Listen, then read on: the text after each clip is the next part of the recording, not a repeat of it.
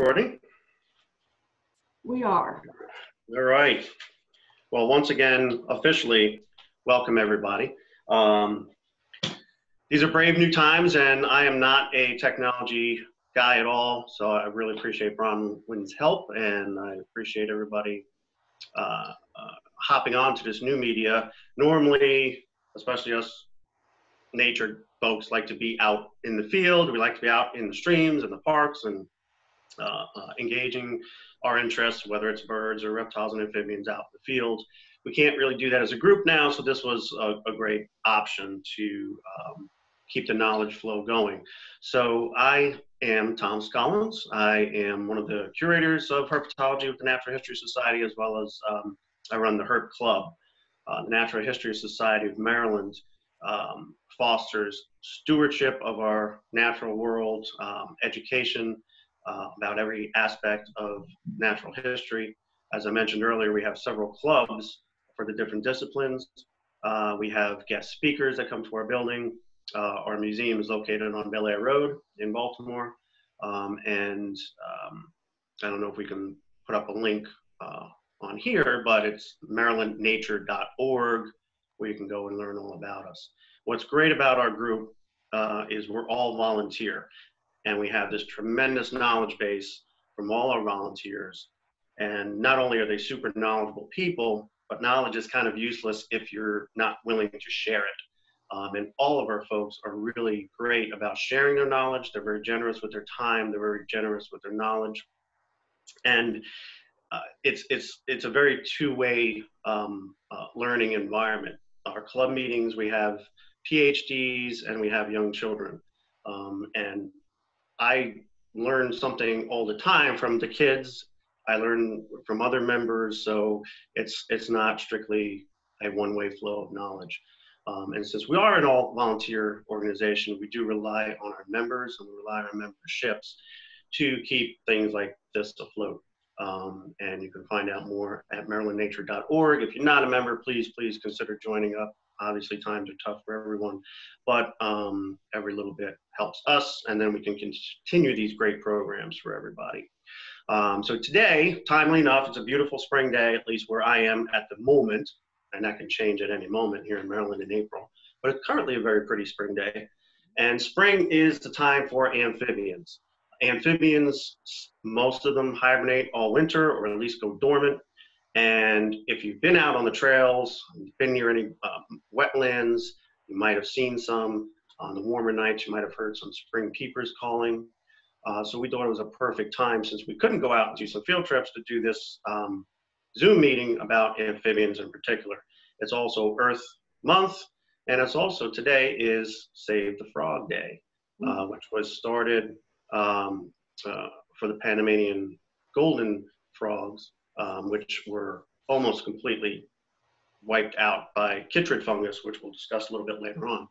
So it's a great amphibian time of year. Amphibians are a huge, they're a huge group of animals. You have reptiles, you have amphibians. So amphibians are classified basically by moist, scaleless skin. So that kind of goes to Felicity's question. Reptiles have scales, have that dry, scaly skin. Amphibians have moist, permeable skin, which is important to remember. So they don't have scales, they have moist, permeable skin, they drink, they absorb water through their skin, and a lot of species actually breathe through their skin. So that makes them very vulnerable to disturbances in the environment, pollutants.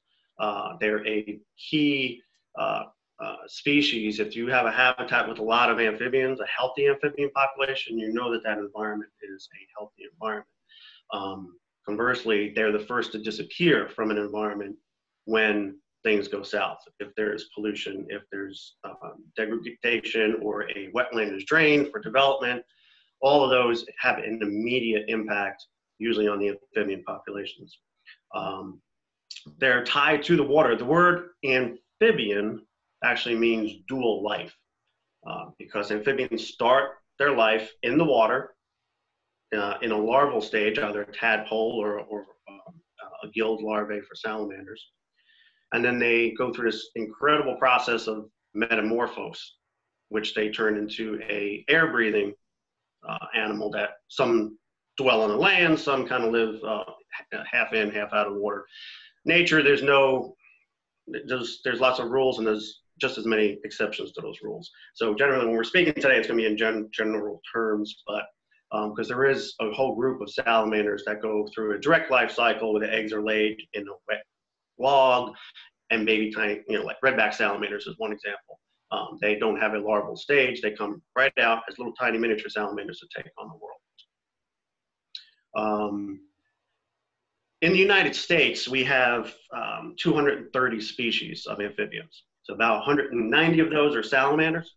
That changes periodically because we're constantly reclassifying species based on DNA.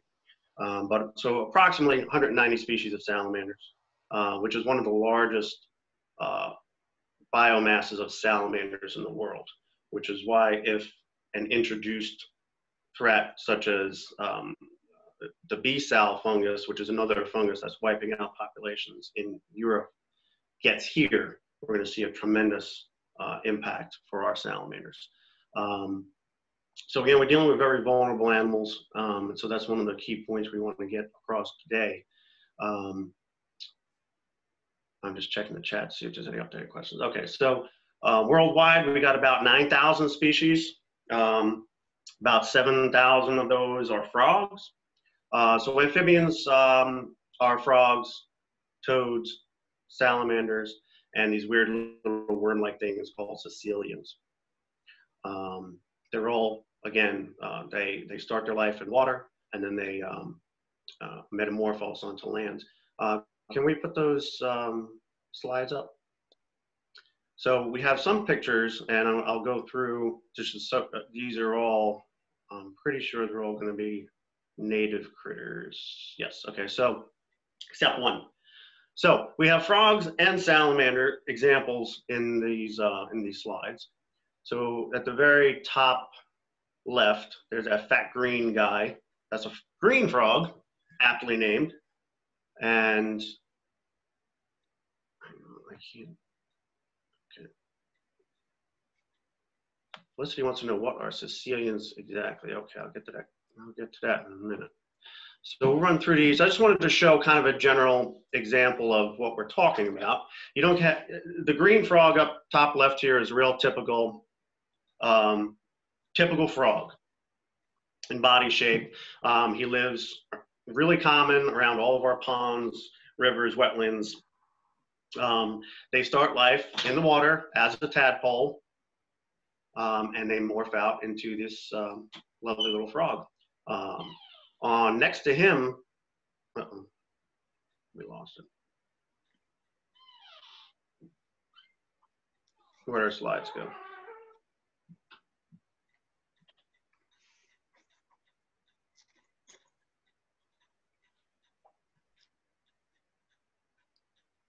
Can we get those slides back up?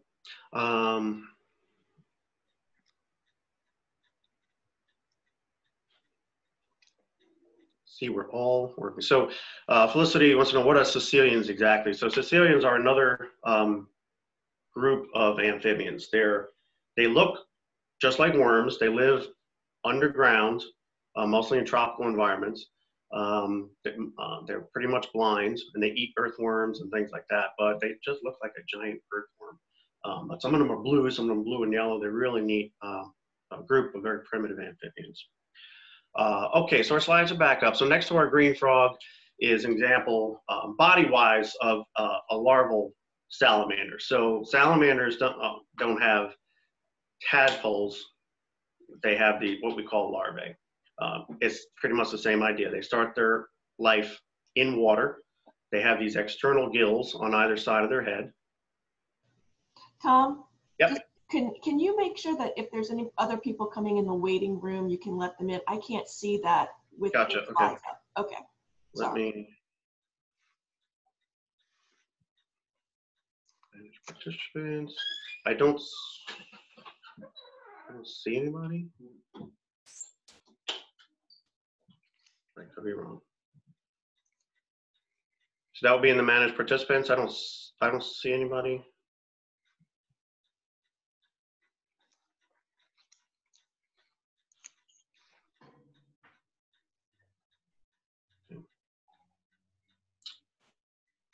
would that be under the security tab or the manage participants problem? Yeah, I don't see anybody in there. Okay, so we have so that's an example basically of how a lot of our salamanders start off life. So when they go through metamorphose and come out into the land, they absorb those gills, that tail fin disappears, and they take on more of your typical salamander body shape. So next to that is one of our native frogs here in the Northeast, the wood frog. Now the wood frogs are the first to come out in the spring. You'll have spring peepers and you'll have wood frogs. They'll call from ponds when there's still ice on the ponds. They're very, very cold tolerant. They can be found all the way up into northern Canada, and they're actually able to freeze solid, which is one of the unique aspects of that frog. The sugars and the urea that's in their bloodstream actually acts as an antifreeze, and they freeze solid, they thaw out in the springtime, and they come out completely ready to go. That lower left picture is kind of a good collage. These were all amphibians from one of our local vernal pools. So the green glob of jelly is a spotted salamander egg mass. Spotted salamanders are one of the first to migrate to ponds in the springtime here in the Northeast. And to the right of that is a whiter jelly mass that's also spotted salamanders. They were just more freshly laid. A neat aspect about spotted salamanders, that green is actually a symbiotic algae. The algae is actually in the oviducts of the female spotted salamanders, and they colonize these egg masses, and the algae provides oxygen for the growing, I lost words, embryo, there it is. The growing embryo in that egg mass gets oxygen from the algae gets a place to live, and that's why vernal pools, these salamanders do better in environments where the canopy is more open and more sunlight is hitting the pond. To the top there is a wood frog egg mass. So typically in the Northeast, you'll have spotted salamanders and wood frogs all laying at the same time. Okay, good. Somebody's unmuted. Hang on, I got you. Now they're okay. Cool. All right, moving on. Next to them are the spring peepers. These guys are really, really neat. They're only about the size of your thumbnail, tiny little tree frogs, and they are the harbingers of spring. They're the first ones you're going to hear in the springtime. Really loud, shrill peep. Typical frog body shape, they're just super tiny. And they have little suction cups on their toes. They are a species of tree frogs, so they'll actually call from blades of grass that are sticking out of the water. You can see those vocal sacs. Some frogs have them underneath their chin. Some frogs have them on the sides of their heads. And frogs, that's how they advertise for mates. That's how they defend territories. And they all have a very unique call that's specific to their species. So next to these teeny tiny little frogs, we have our largest salamander in the United States. That is our hellbender, and that is one big salamander. They also go by snot otter. They go by lasagna lizard, Allegheny alligator, but the correct common name, if there is one, is hellbender. They are, again, our largest salamander in the United States. They are endangered throughout their range. They're fully aquatic, and they require very fast, highly oxygenated water to live in. So in areas where there's not a very good buffer zone around rivers, runoff from development or agricultural fields creates silt in these rivers, and it chokes out the eggs of these hellbenders. So it's important to, again, maintain environments in large tracts, because it's not just the forest that you're preserving, but it's the river that runs through that forest. There are still healthy populations of this salamander in some parts of West Virginia, but they are threatened throughout their range. But an incredible, incredible animal. And then next to him is a very tiny salamander. This is our northern two-line salamander, and they're only about 3-4 inches maximum. So you just get an idea of the wide range of sizes and environments that amphibians live in. So they live in the trees, they live in rivers.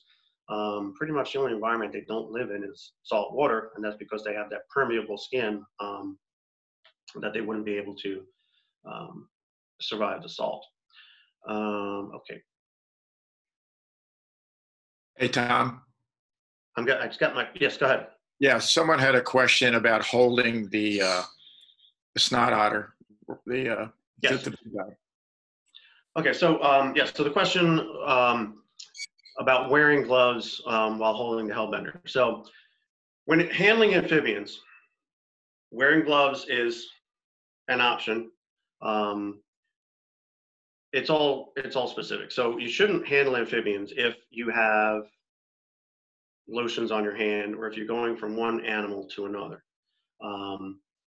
Handling amphibians, your skin must be clean and it must be wet. In that particular case, we were just in that one river and we were just handling that animal. There was no going from animal to animal, and everybody's hands were completely wet after surveying for animals. So in clinical settings, when you're going from one animal to another, it's certainly great to do that. If you're just handling one animal in one area, it's not going to hurt the animal as long as your hands are wet ahead of time and you don't have dry skin that's going to damage that mucus layer on the animal, or if you don't have any, lotion. I'm not the kind of person to ever have lotion on my hands, so that's never an issue for me. But it's a great question, and yes, certainly if they're doing surveys of populations, you want to wear gloves if you're going from animal to animal. Likewise, if you're in the field, just to touch on this real quickly, it's important to clean equipment. If you're out catching tadpoles with a net, they have to be disinfected, because with the current threat of these various funguses that are attacking our amphibian populations, you don't want to go from population to population and potentially introduce pathogens from one pond to the next or one river to the next. But absolutely great question. And actually that was done under permit as well, because most areas you can't disturb the animals without what's called a scientific permit or a collection permit, depending on the state that you're in. Earlier on, Felicity had a question about amphibians' vertebra. Yeah, I'd like a follow-up from Felicity. So I don't know if she's getting at something specifically here that I may not know about, and if so, please type it in. They are vertebrates. They have a backbone, and that's what's really neat about finding tiny little animals, is they have tiny little bones. It's the same skeletal structure from salamander to salamander. It's just some are much tinier than others. But yes, they are backboned animals, and they have a spinal cord and all that goes with it. But if you were looking for something a little bit more specific, type it in. I'll keep an eye on it for you. Let's see. So we define our amphibians with their moist skin. They're tied to the water with their jelly-like eggs.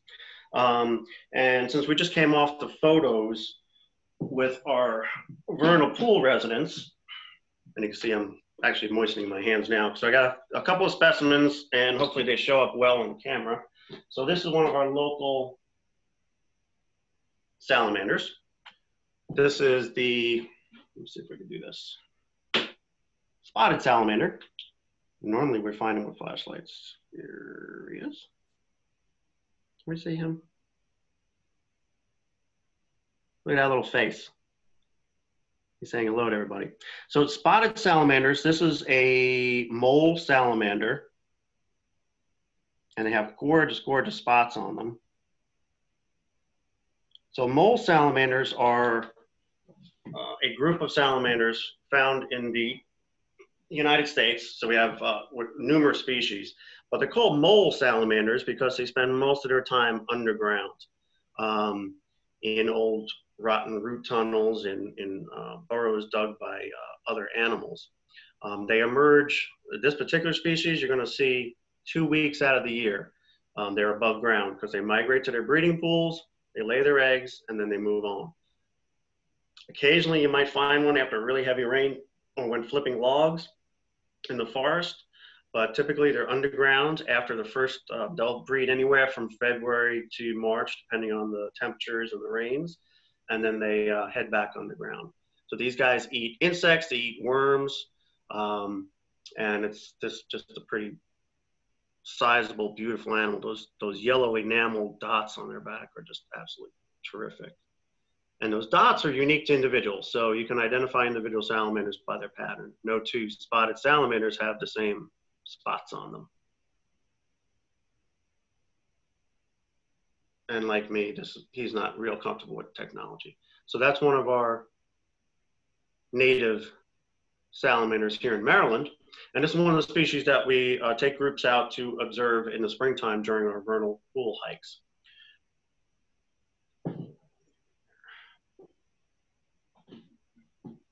So we have a question. Is it easy to raise frogs from tadpoles? It depends on the tadpole. So many classrooms have tadpoles in their rooms. So our native species like bullfrogs and wood frogs, the tadpoles are vegetarians. So if you have a tank, if you collect some tadpoles from a pond and you want to watch the process at home, and they're collected from someplace where you're legally allowed to do that, it's not difficult. They eat algae. You can give them stuff like boiled lettuce, any plants that you find in the pond that they came from, or your typical flaked fish food, the algae-based fish food that you feed fish. Those tadpoles will feed on.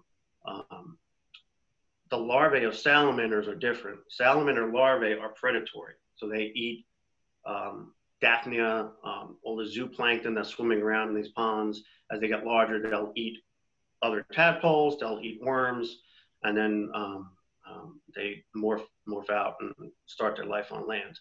So that's one of the really amazing things about metamorphosis in frogs, is that as a tadpole, they're vegetarian. They're eating plants, and they have a digestive tract designed to break down plant matter. And then as they morph out, not only are they changing from a gilled tadpole to a lunged air-breathing frog, their entire digestive tract has to switch over to being a meat-eating digestive system, because frogs and toads eat worms and insects and things like that. So it's almost it's a complete change of the body system. So as common as that idea of a frog to a tadpole is, most people are familiar with it. When you stop to think about it, it's really an amazing, amazing process. It's kind of like, us growing up and getting 3 more stomachs and grazing on grass the rest of our lives. It's an amazing process that goes on with these animals. And there's a lot that can go wrong, because again, they're starting their life in water. They breathe through gills, just like a fish does. So any toxin in that water can interrupt that process. And then they're very vulnerable leaving that. When their entire system changes over, they have to go out onto land. And if there's a parking lot where the forest used to be, that's another vulnerable hit to them. So we certainly want to protect our amphibian population as much as possible. So we saw a spotted salamander. I rinsed my hands off in my little bin down here, and I'm going to get another example of a native U.S. salamander.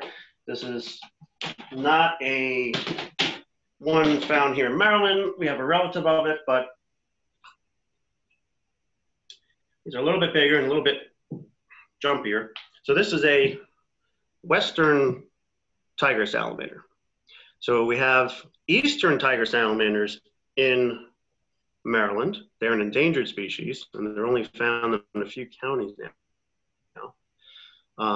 Western tigers, which a few years ago became their own species, they were split out from the Easterns on the basis of DNA. And they're really very variable. Some of these guys have yellow stripes. This particular one is kind of green with black modeling.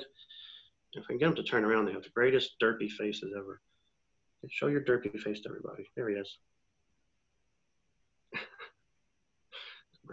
I'm gonna put my hands down again. And I have a towel over the laptop so that when that happens, when he jumps on it, he doesn't hit any keys. Oh, there he is. Awesome. So tiger salamanders are mole salamanders as well. They're our largest land-dwelling salamander in the United States. Some tiger salamander species can get about 10 or 11 inches long. They eat worms, grubs, beetles, pretty much anything they can get into that mouth of theirs. And they catch their prey with a very short projecting tongue. It's not as large as some of the frogs can really shoot their tongue out, but they'll kind of flip their tongue out to grab their prey, and then they kind of just bash it about until the worm is able to be swallowed. But if you look at his body shape, in comparison to that picture that we showed earlier, the larvae have that big tail fin that goes along the back and then down the tail. And then of course, as larvae, they have those external gills. He's going to try to snap my finger, thinking it's a worm. But they get absorbed. That gill along the back and the tail gets, the fin along the back and tail gets absorbed. And then they take on this more terrestrial shape. I didn't drop them, he's right there. So that's our tiger salamander. And these guys are just really awesome. These are sometimes sold in their larval stage. Not so much in our part of the country, but out west and down south, the larvae are sold as fishing bait. And that's a big issue because they get introduced and released into areas where they're not supposed to be. So somebody will buy a bucket of tiger salamander larvae at a bait shop in Texas. They may go to Arkansas fishing and just dump out whatever larvae they don't use as bait that day. So those animals can then get introduced into an area they're not supposed to be. There's a risk of disease getting transferred. So again, it's not really an issue in the Northeast, but every state has different laws and regulations. So the tiger salamander is actually invasive in some states where it wasn't normally because of that reason.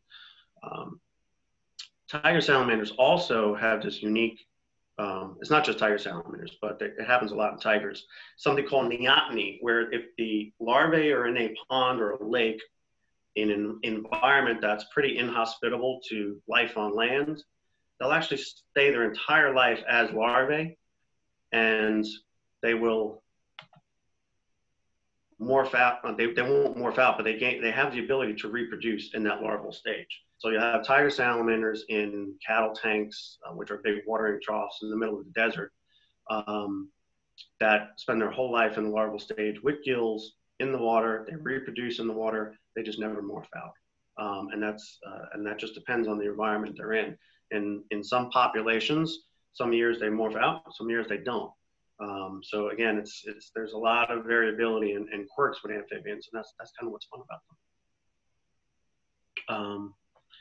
Okay, I think we got most of our questions covered so far. So those are some salamanders, and the only frog I have available, I wasn't able to find any toads. It's been kind of cold. They have been out breeding, but I do have a frog. Now, we mentioned that worldwide, we have about 7,000 species of frogs, and some are super tiny, like our spring peepers, and some are a little bit bigger.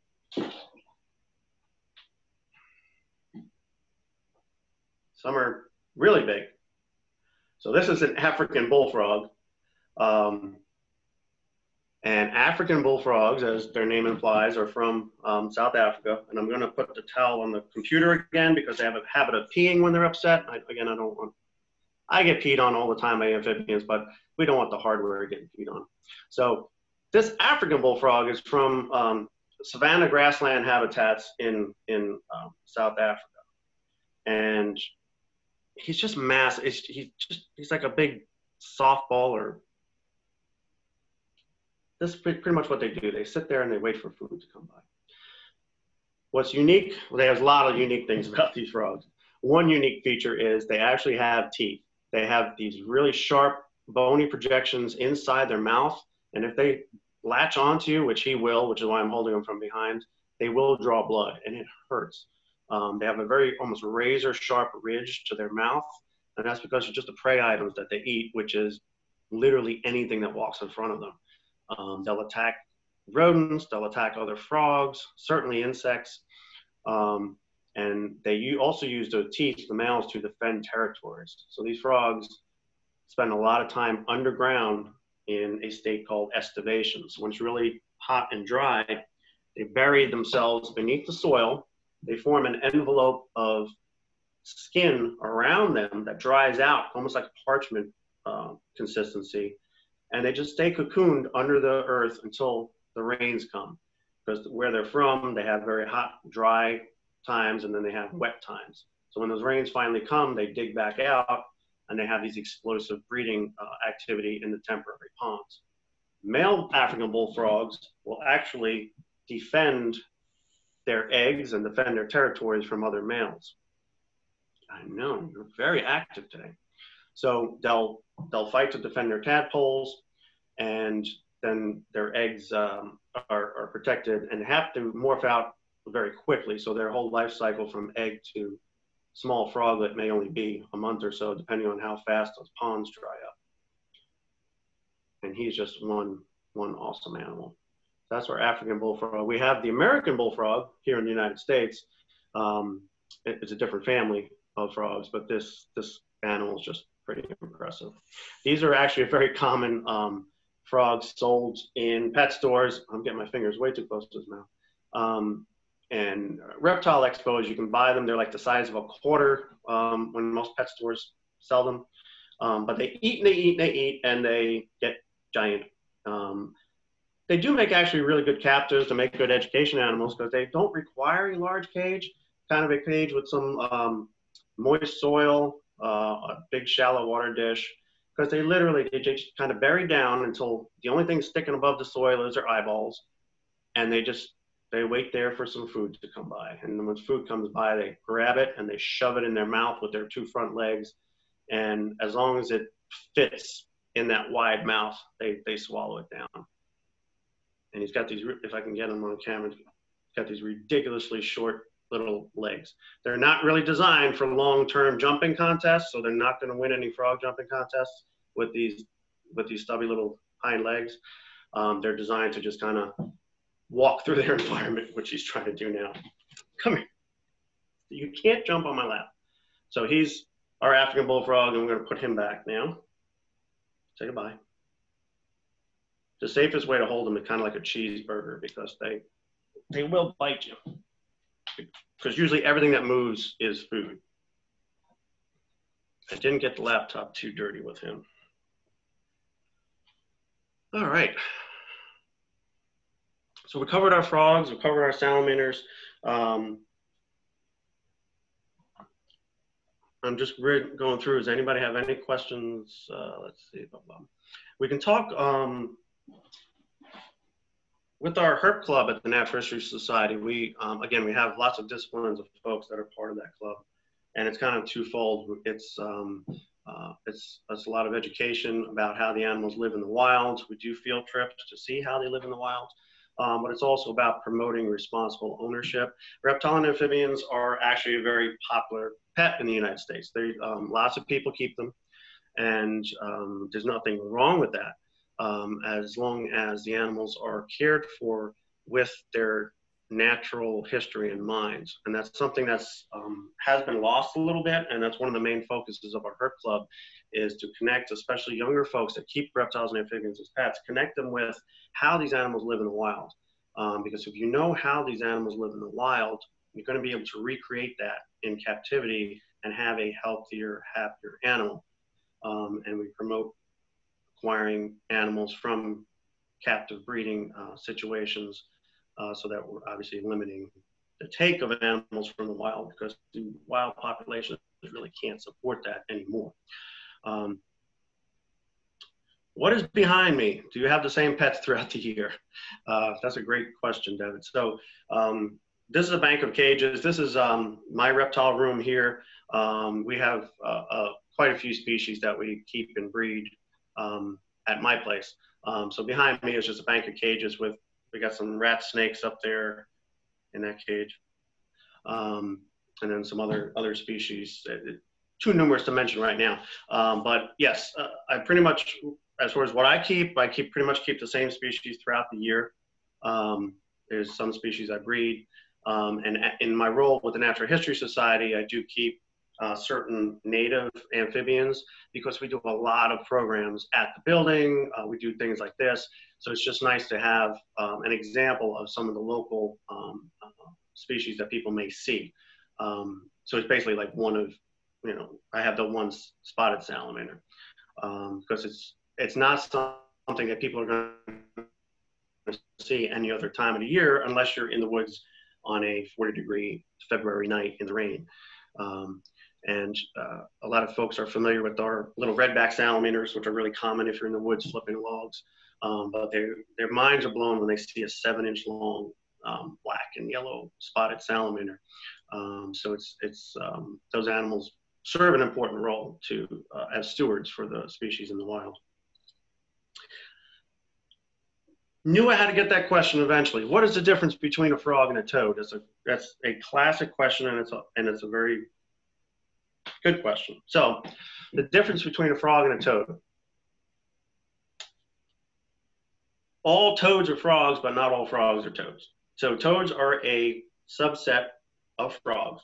They're a type of frog. So toads are characterized by their drier, bumpier skin, and they tend to live in more terrestrial habitats, meaning you'll find a toad hopping around your garden when there's no pond anywhere in sight. They're able to live in drier environments. Toads generally only migrate to ponds for breeding. They lay their eggs, like most frogs do, in the water, and then they disperse into upland habitats. So they'll live in forests, grasslands. The way they protect themselves from drying out, even though they do have that drier skin, it's still a permeable skin. They spend a lot of their time underground. So toads will usually stay underground during the day or under leaf cover, and then come out at night or after a rain and hunt for worms and insects. Awesome question, and glad we addressed that. So do you breed animals for show, or do you find them in the wild?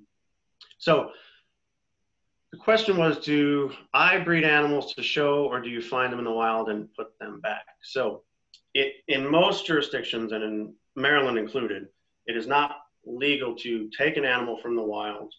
In most cases, it's not legal to take it from the wild anyway, but to take it from the wild and then release it back into the wild. So any animals that I personally breed, they tend to be animals that are for the pet trade.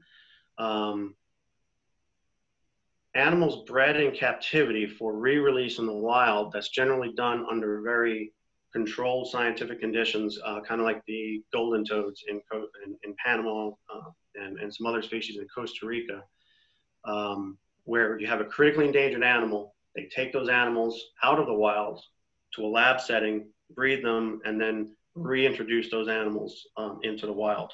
The hellbender is another example. A lot of zoos have recently become successful breeding hellbenders in captivity. So they have very controlled situations where they release those hellbender offspring back into ranges where they used to be. The problem is we can breed a lot of animals in captivity now, hellbenders and a lot of the frogs that are affected by the chytrid fungus that's killing frogs worldwide. But if the habitat isn't there to release the animal back into, if you don't have a healthy habitat to release those animals back into, they're doomed. And that's what they're seeing with a lot of the frog species in Central America, where they have literally hundreds that they bred in captivity, but the fungus is still endemic in the habitat, and they know if they put it in that habitat, they're all going to die. So the question becomes, do you just consistently release animals there in hopes that nature is going to slowly develop an immunity to that fungus? There's no easy answer, but I personally don't breed any animal that I don't have an outlet for, if that makes sense. Because again, we don't want, and it's never, ever, ever acceptable, as long as we're on the topic of pet reptiles and amphibians, it's never, ever acceptable to release captive animals into the wild, whether they're native to that area or not. Because once they're in captivity, there's a chance of them picking up pathogens that may be released into the wild population that wasn't there before. And you may be putting an animal that's genetics are unique to its little population, and you're moving it from one area to another. It's not a good idea. And that's a lot of how the chytrid fungus got spread worldwide was because of that, was movement of animals from one location to another. And then it just kind of exploded. A toad she has in her yard. Okay, so what should she do to keep him happy? Could it be the same toad you saw a few years ago? About size of a palm. Okay, so let's talk about amphibians in our backyard, because that was another talk I was going to be doing somewhere else this spring, and it didn't happen because of this pathogen. So we can certainly a lot of folks kind of feel helpless because we can't do a whole heck of a lot about what coal companies and oil companies do on a global basis. What we can absolutely do is talk to each other about saving the environment, and we can take care of our little tiny piece of the environment that we have control of. And if we each control and take care of our little piece of the environment, that's gonna have an effect exponentially. So your backyard, you have a toad in your backyard, and that's awesome. That shows that you have food, water, and cover for that animal. So how do you make your yard more toad friendly or more salamander friendly? The first thing you got to do is not use pesticides and not use herbicides, because those chemicals, well, the chemicals, period, are going to eliminate the bugs that your amphibians are going to eat. So anytime you can have a more natural type of pest control, which encouraging toads and salamanders is kind of a natural pest control. You want to provide cover. Don't rake your leaves in the fall. When the leaves fall on the lawn, awesome, leave them there. It's best if you have to pick up leaves, it's better to do it in the springtime, because the leaves form an insulating blanket, and your salamanders, toads, and frogs are going to hibernate under that.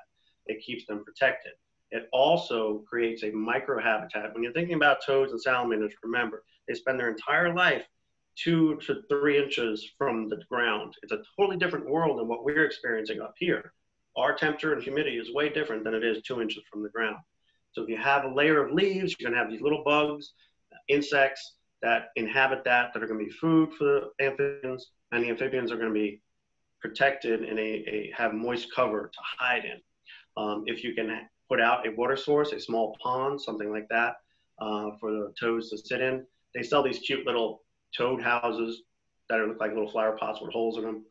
And you can make your own that way. If you have a broken flower pot and you turn it upside down, a little hole, the toad can get in there and hide. You basically just want to make a happy, hospitable habitat for amphibians around your home. And the key, one of the most important things is to not use pesticides, because once the insects aren't there, then the amphibians have nothing to feed on. So thank you for asking about that. Debbie I remember buying chameleons at a circus when I was little. Of course, they didn't live long. Was the sale of these banned? It seems to be abusive to me. Okay, so yeah, so unfortunately, at some of the fairs that still come through in the summertime, they sell or give away prizes, chameleons, which are actually American green anole lizards. They're a native lizard to the southeastern United States. They change color, so they were kind of termed chameleons. They're not true chameleons, which are an African, an old world animal.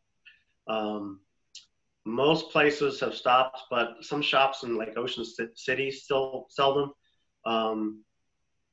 Locally, if you see a fair come through and they can't use animals as an enticement or a prize. So if it's one of these games of chance and they're giving away little lizards, or they used to have dyed chicks that they would give away, crazy stuff. That's not legal in Maryland, according to the Department of Agriculture. So that is not legal anymore. And yes, it was a bad idea, because obviously anybody winning a reptile or any animal for that matter as a prize have no plans for it, no way to take care of it. Again, responsible pet ownership means keeping animals a responsible way, keeping them the best we can, keeping in mind their needs from the natural habitat. So that means acquiring, wherever possible, captive bred animals and mimicking their natural environment in our homes, knowing what you have to feed them. You know, if you can't get frozen rabbits regularly, then you probably shouldn't have a pet python, because guess what? That's what they eat. Or a little anole lizard, which can be great pets, but they need a lot of crickets and mealworms. And if you're really freaked out by bugs and mealworms, it's probably not going to be a good pet for you. But luckily, there's two things we forget in our modern world: books. So if we're going in the field, younger folks or even older folks like me, field guides are a terrific resource. There's a field guide for every part of the country where we live. So if you're finding salamanders, frogs in the wild, you need to identify them. Keeping one of these in your backpack when you're out is a great way to learn about our native reptiles and amphibians. Along those lines, we have in Maryland the Atlas, the Maryland Amphibian Reptile Atlas, which the Natural History Society of Maryland was an integral part of putting this book together. Now, this is a county by county guide for every reptile and amphibian species that's found in Maryland. We had a core of volunteers that did surveys. Some ranges of animals were actually expanded as a result. And this is the most up-to-date survey of the species in our state, as well as their ranges and their natural history. So a great resource. They are available through the Natural History Society of Maryland. We have signed copies available for sale. You can acquire it at marylandnature.org. Books are still a very important part of our learning. Online is terrific, and having information at our fingertips is great, but there's really no substitute for written text and this face-to-face exchange of information. And that's what our organization is all about. That's what the Herp Club is all about, exchanging the knowledge from person to person. And it is, again, it's not top down. Knowledge exchange goes all ways. There's not a single time I attend an event at our building or one of our get-togethers where I don't learn something. And that's pretty awesome. Being, in my 20s, I'm still learning. And if you believe that, I got a bridge to tell you. But if that's all the questions, I thank you all for being here. I really, really hope that we can get together in person really soon. Again, in the field, taking hikes. Last year we had some wonderful hikes. Found a lot of species. We get dirty and muddy, the kids especially. Kids have to get dirty. They have to get muddy. They have to be able to, safely handle animals, because otherwise there's just no appreciation for it. That passion starts by getting kids of all ages out in the field and seeing how these animals live and seeing, what's around us. So that's the only way they're going to want to fight for the environment. That's the only way they're going to want to vote for people that want to save the environment. They have to be immersed in it. They have to have firsthand. It has to be more than just a screen. They have to be able to get dirty and touch it. I'm an advocate of hands-on when it comes to nature. Boardwalk, staying above the environment and not touching anything is fine as an adult. Kids have to get immersed in it. That's the only way they learn. And it's something we're all passionate about. So if that's all, thank you all again, and I hope we can do this really soon. If you want to join the Herp Club, please do, because I think next month's meeting is probably going to be a Zoom meeting for the Herp Club, and it's a really fun group. And when we're together, we have coffee and donuts. But until then, we'll have to just do this. Thank you, Tom. This has been fabulous, and thank you everybody else for joining us. We hope that you have learned something and then can share this knowledge with others. And stay tuned. We'll be having some more programs as we all navigate this new strange world that we are inhabiting. But thank you. Also, if anybody has questions after the fact, just shoot us an email. T Scollins at marylandnature.org, or just send them through the Facebook Messenger. I'm always available to answer questions via email. Not a problem. Thank you, everybody. Bye now.